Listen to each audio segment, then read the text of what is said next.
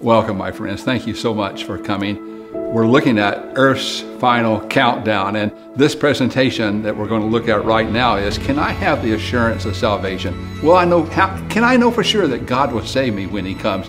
Or am I too bad to be saved? Some people said, I'm just too bad. You don't know how bad I am. Well, we're going to look and see what the Bible says about that. By the way, if you have these questions, if you want prayer requests, please just text or WhatsApp to WhatsApp +1 224 222 0777. That's WhatsApp +1 224 222 0777. You can text the same number, or you can just take off the +1 and go ahead and text us for the United States.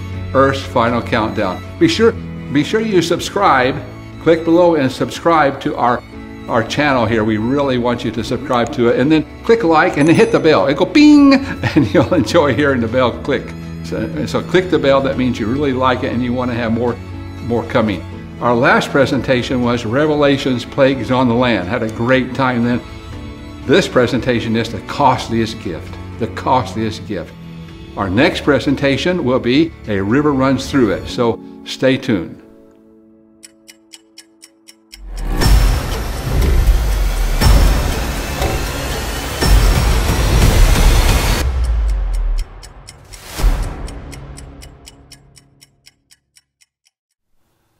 Remember, this is a continuation of Unlocking Bible Prophecies. That's our YouTube channel.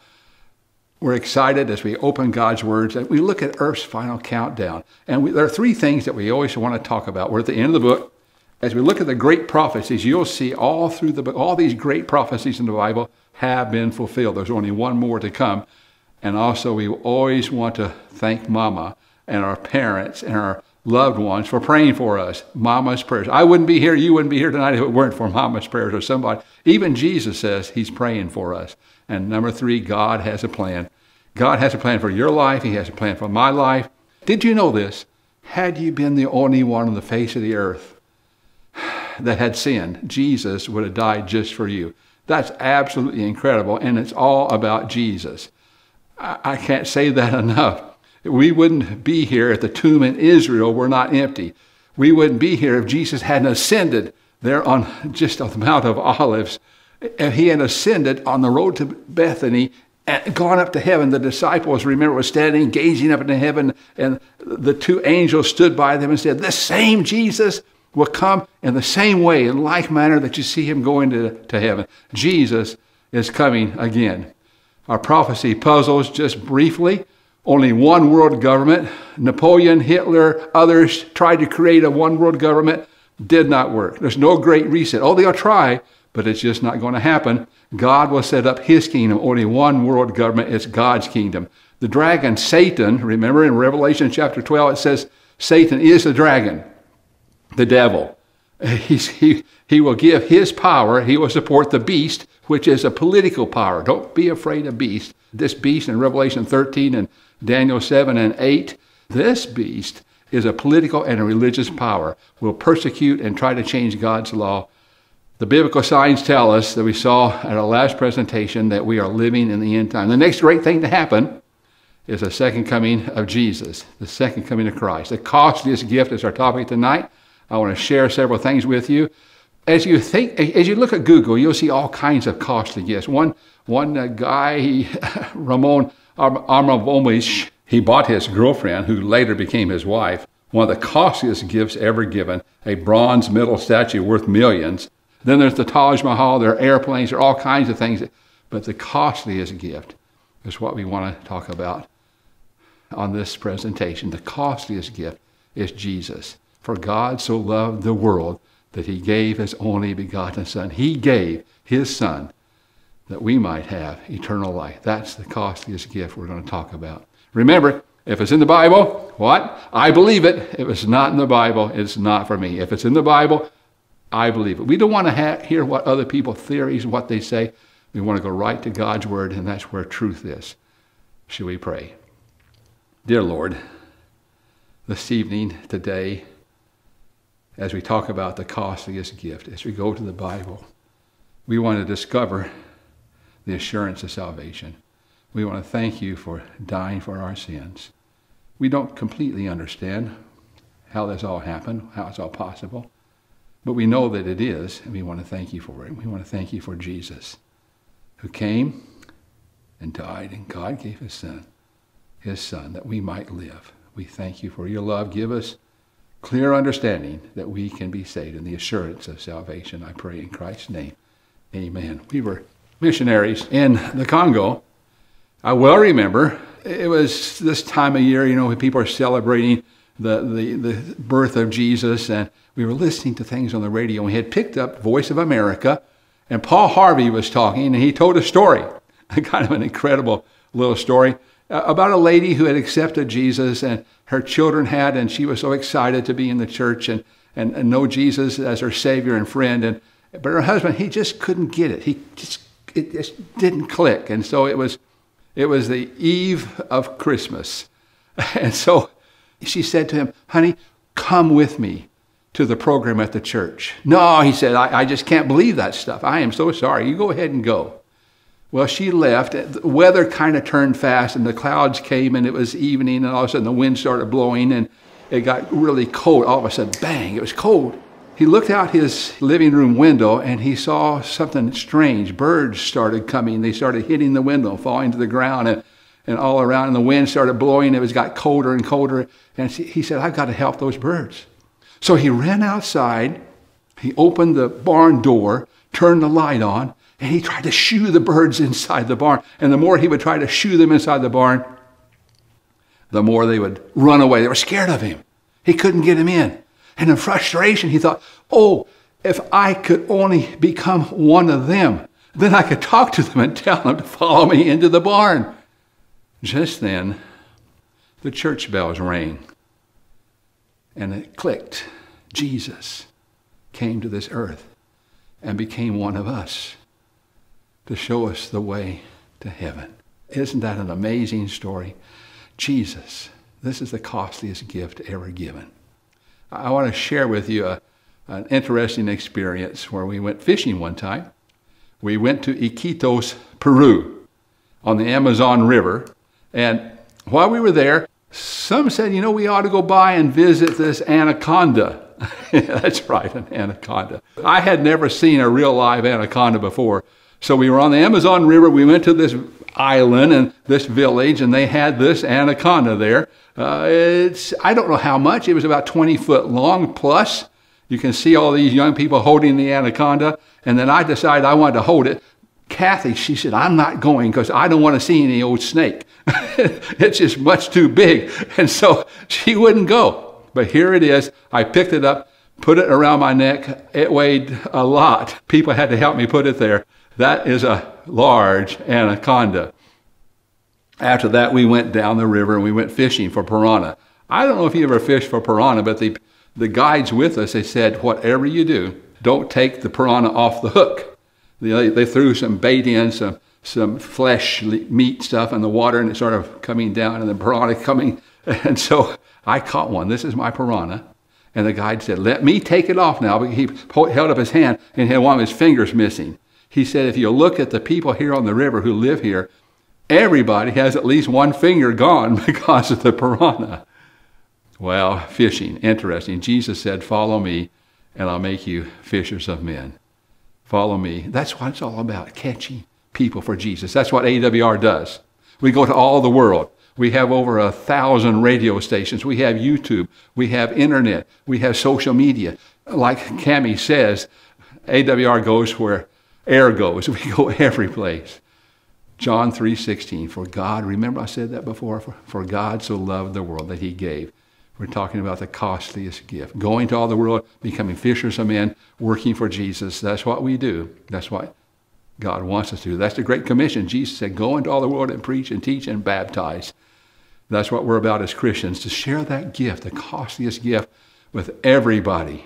Well, SMS, remember, text +1 224 222 0777.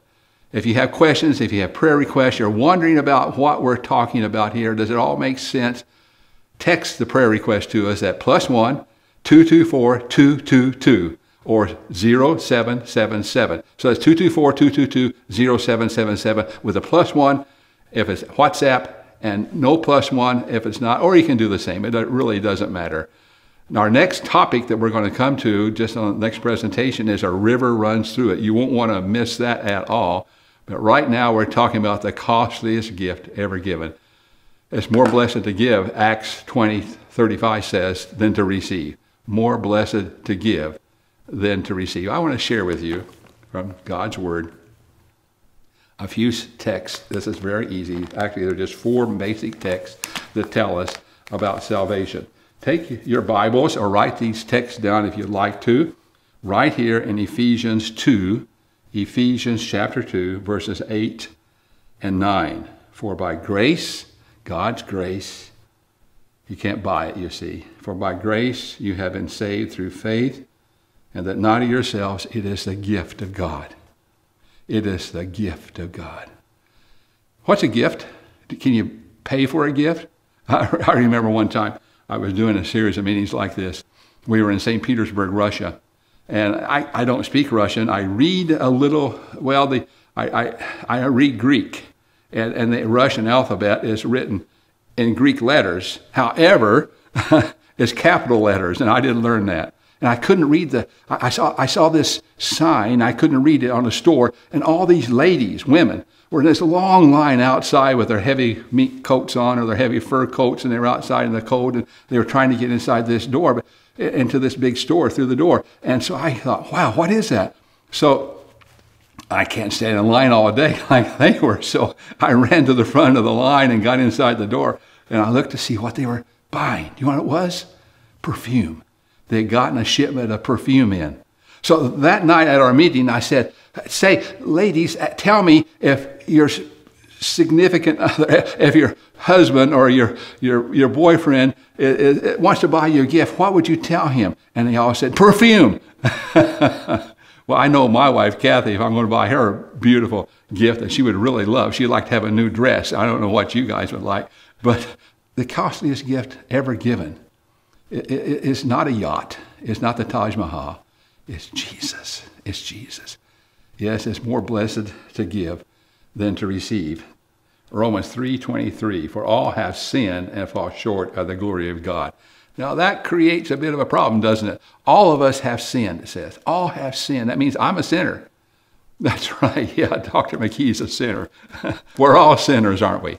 And we all fall short of God's glory. We all need God's grace. That's why it says we're saved by grace. It is a gift of God.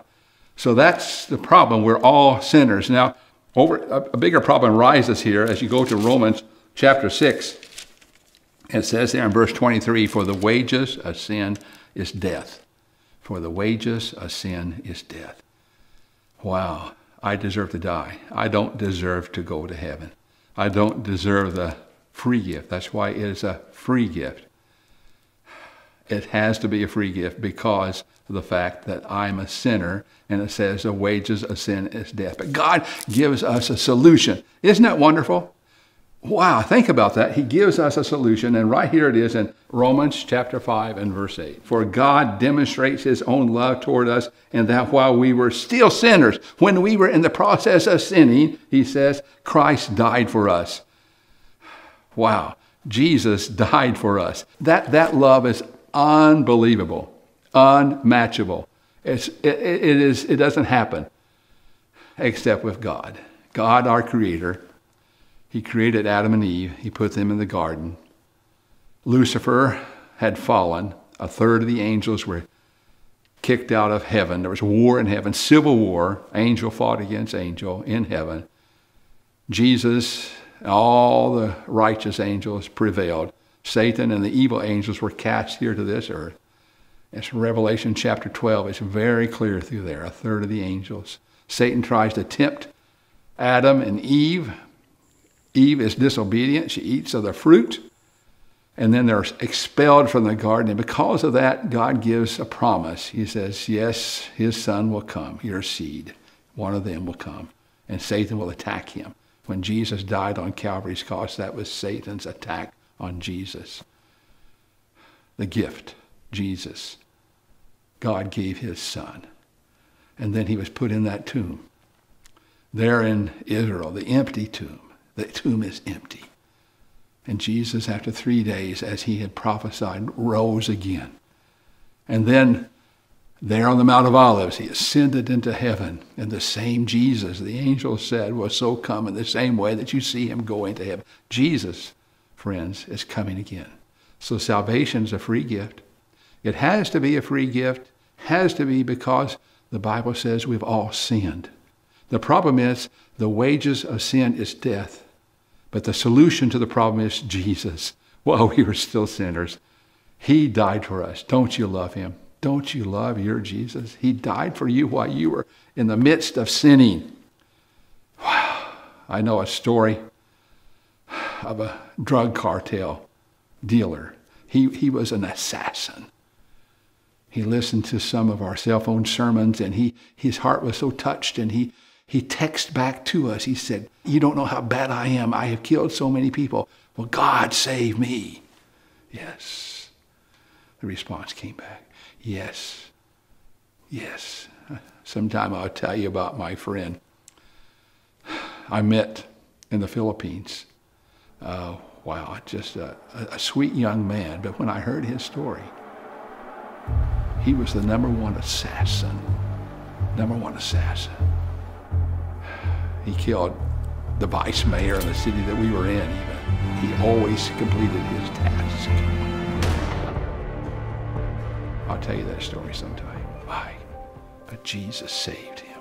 I put my arm around him. I gave him a video projector to go up in the mountains of battery operated and share the gospel with the other rebels. I said, you used to carry an AK-47. Now you put that down. You've been baptized. You've taken the Bible and the video projector to share Jesus with the people in the mountains. God transforms lives. He forgives us. He casts our sins into the depths of the sea, the Bible says. When we're forgiven, we're forgiven. Yeah. So how do you accept that gift? Well, Revelation 3:20, behold, I stand at the door and knock. If anyone hear my voice and opens the door, I will come into him and dine with him and he with me. If someone comes to your door and they knocked, what do you do? Well, you go to the door and you ask them to come, you invite them to come in. Come on in. Well, that's easy. So that's how you accept the gift of salvation. Jesus said, do you hear me knocking? He's knocking at your door right now. Won't you invite him in? Don't leave him out in the cold. Don't leave him away. Invite him. Say, please come in. And he wants to come in. He asks to come in. Now, when he comes in, two things happen. Two things happen when he comes in. Number one, in 1 John 1:9, it says right there that if we confess our sins, he is faithful and just to forgive us our sins and cleanse us from all unrighteousness. Yes, the drug cartel assassin, the assassin in the Philippines, all over the world, no matter what you have done, God says, yes, you are forgiven. You're forgiven. He cleanses us from all unrighteousness. And then it's really exciting. If you turn to the Gospel of John, you know the 1 John is written by the Apostle John, and the Gospel of John also is written by him. And it says there, this is thrilling. Notice, once we accept him, he forgives us, the first thing. Secondly, John 1:12. But as many as received him. You want to receive him now? Say, yes, I want to receive him now. But as many as received him, to them he gave the right, the power to become the children of God, to those who believe in his name. He'll give you the power, the right, the power to become his children, sons and daughters of God. Wow. The past is finished. It's buried. I once heard a story of a man who was driving down the street and he hit a neighbor's dog. And he felt so bad, he just felt terrible. And he went to the neighbor, I killed your dog. And the man says, I'm so sorry. I'm sure it wasn't your fault. You didn't mean to. Oh, no. So they buried the dog in the back of the yard. And the man the next day went and dug the dog up and brought it in his arms to the neighbor and says, I'm sorry, I killed your dog. Well, it's not really a true story. It didn't happen. But can you imagine that? No, once you're forgiven, you're forgiven. And with God, it's forever. Your sins are buried into the depths of the sea. Giving. the costliest gift ever given.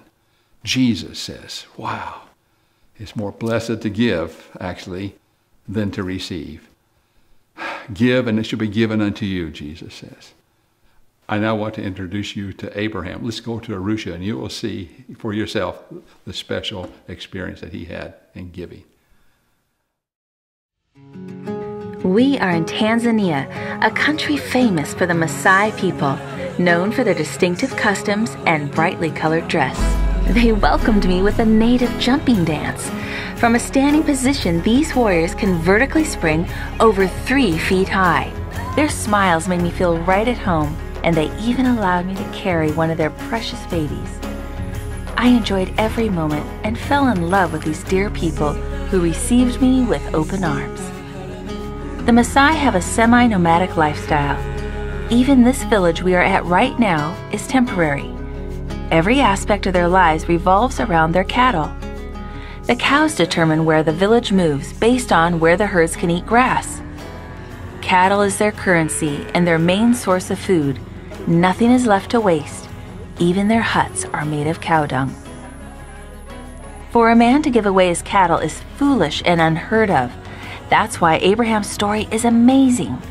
He owns more than 1,000 cows.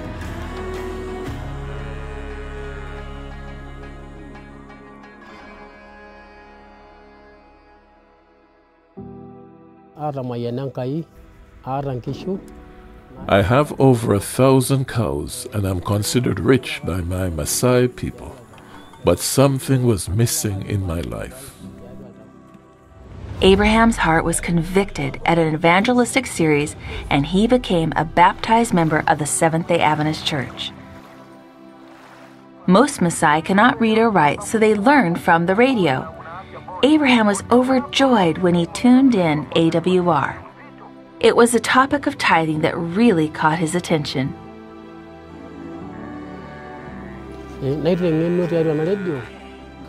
They spoke of faithfulness and trust in God, and that 10% belongs to Him. As his eyes took in all that he owned, he knew what he had to do. In that moment, he made a commitment. Like Jacob of old, he marked every 10th cow. By the time he was finished, more than 100 cows had been designated for God. My friends and neighbors thought I was crazy. To the Maasai, 100 cows is worth about $30,000. You just don't give away the most important resource you own. Despite the ridicule, Abraham remained faithful to God. His neighbors stopped laughing 9 months later. They were shocked to see that many of Abraham's cows gave birth to twins and his sheep triplets. Cows rarely have twins. It's considered historic when they do. Immediately, everyone understood that this miracle came from a higher power. After the Maasai witnessed Abraham's faithfulness, they approached the Union president, Pastor Godwin Lickendile, and said, "We want to tithe too." Pastor Godwin was amazed and said, "Are you Adventist?" They replied, "No, but we want God to bless us just like He's blessing Abraham." And praise the Lord, 9 months later, their cows had twins too. Here is something else amazing. Every time a thief would steal any of Abraham's cattle, the cows would always return home, as if guided by unseen hands. Now thieves fear stealing from Abraham. I praise God for Adventist World Radio. Abraham credits AWR for changing his life. Everyone sees that the more he gives, the more he is blessed. Thanks to Abraham's testimony, today over 80 Maasai have accepted Jesus and have been baptized. And all of them now listen to Adventist World Radio.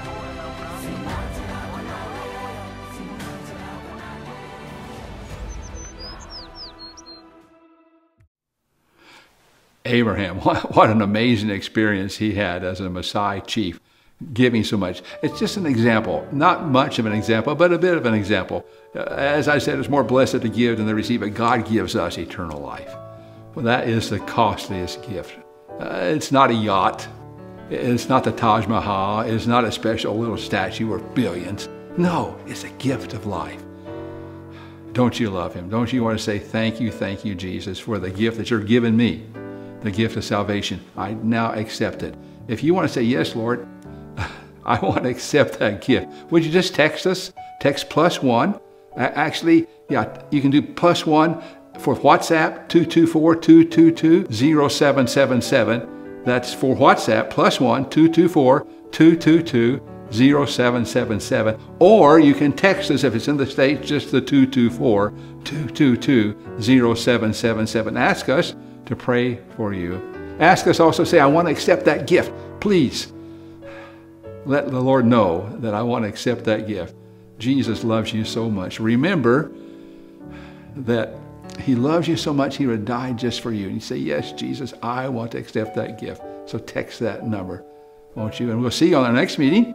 It's when the river runs through it. Our next meeting, when the river runs through it. The river runs through it. Don't miss it. It's exciting and thrilling. You'll be surprised about what water does. Anyway, we'll see you then. Let's pray, shall we?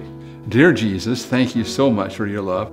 Thank you for dying for us on Calvary's cross. Thank you for the costliest gift ever given. Father, thank you for sending your Son. At this time of the year when we think more and more of the gift of Christmas, the gift that you've given us in Jesus. We know the world, Father, is all confused, but thank you for clarifying it. This is the costliest gift, the gift of your Son. And we accept Jesus right now as our personal Savior. In his name I pray, amen. Thank you for watching. If you want to learn more Bible truth, I invite you to subscribe below. Also click here to watch Earth's Final Countdown in full. And click here to watch one of my favorite videos. God bless you.